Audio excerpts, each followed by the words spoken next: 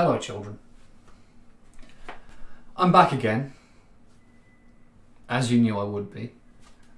I'm here today to talk to you about public spaces. Sometimes spaces are closed off to us. Sometimes we cannot go where we think we should.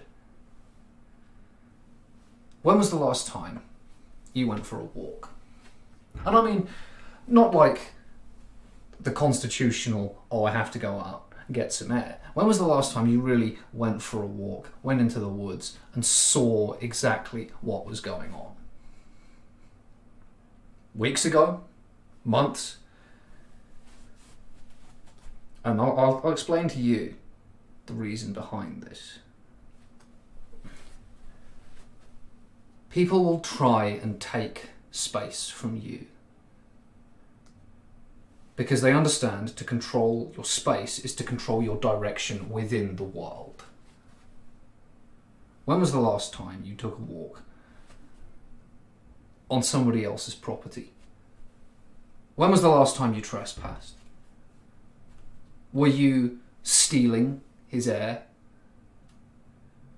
Were you stuffing your pockets with all the leaves that you could find?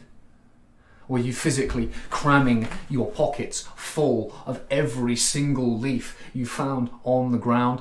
No.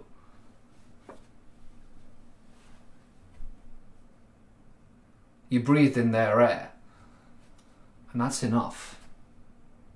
You realised then it was not just about the act, it's about the consumption in so doing. Reach out. Imagine it's a walk. Reach out. Take it. I've taken to eating these worms.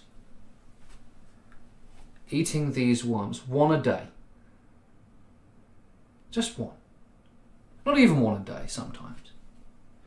But I imagine that inside these worms is a light.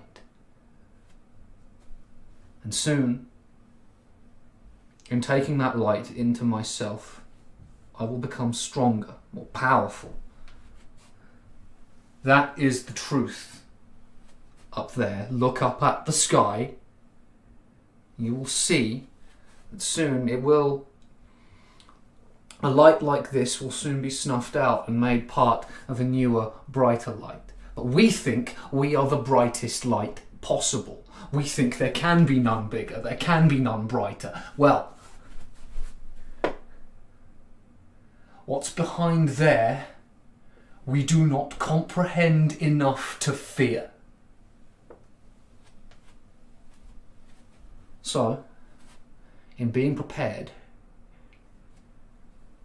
I will do what needs to be done. If you will join me in doing what needs to be done, we can make this world better. We can make it stronger. We can make it more prepared when this finally does happen.